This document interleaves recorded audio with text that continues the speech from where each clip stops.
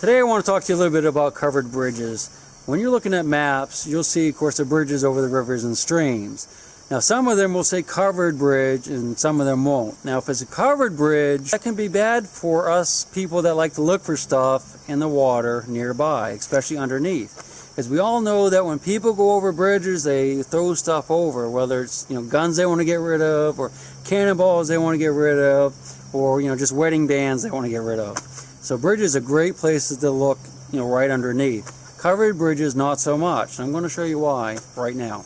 Martin's Mill Bridge. You can see it's old. It was built in 1849. This is what it looks like inside. You can see it's covered over, hence covered bridge. Beautiful little creek here. It's called the Aquachigger. You can see it's nice and clear. It'd be great to get down in there today and look around, but alas, we can't do that because this is a park, and guess what? You can't look for treasure here. But I can show you where to look for treasure if you could come here. Let's start at the beginning. A covered bridge. What does that mean? And why did they cover it? Here we go.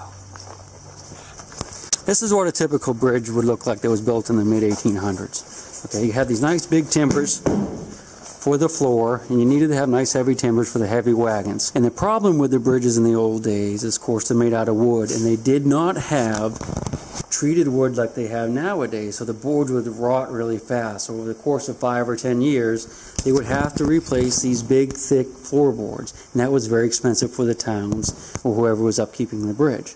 So what they did is they would put a roof over it. Now this roof is tin, but in the old days it would have been shingles, like wood shakes or something like that. And if they had to replace a roof, that wasn't a big deal. I mean, that didn't cost as much as replacing the entire floor. Now, if you're walking down through this bridge, what do you notice? As far as we're concerned, treasure hunters are concerned. If you're going over it in a wagon, you can't see the water.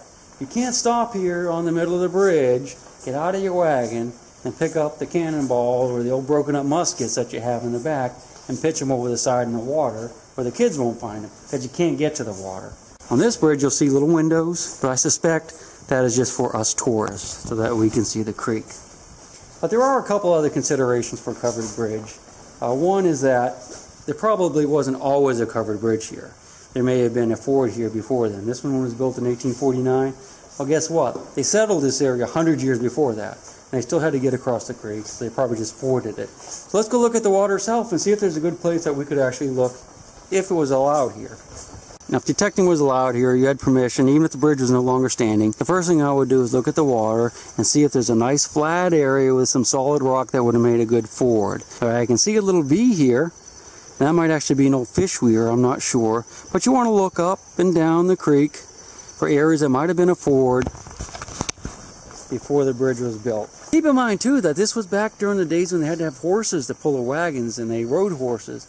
And horses needed water. So anytime you cross the creek like this, there's probably a spot where you could bring your wagon down to the water and the horses could get a drink. So that might be another good area to check, someplace like that. So when you see covered bridge on the map, it really means something.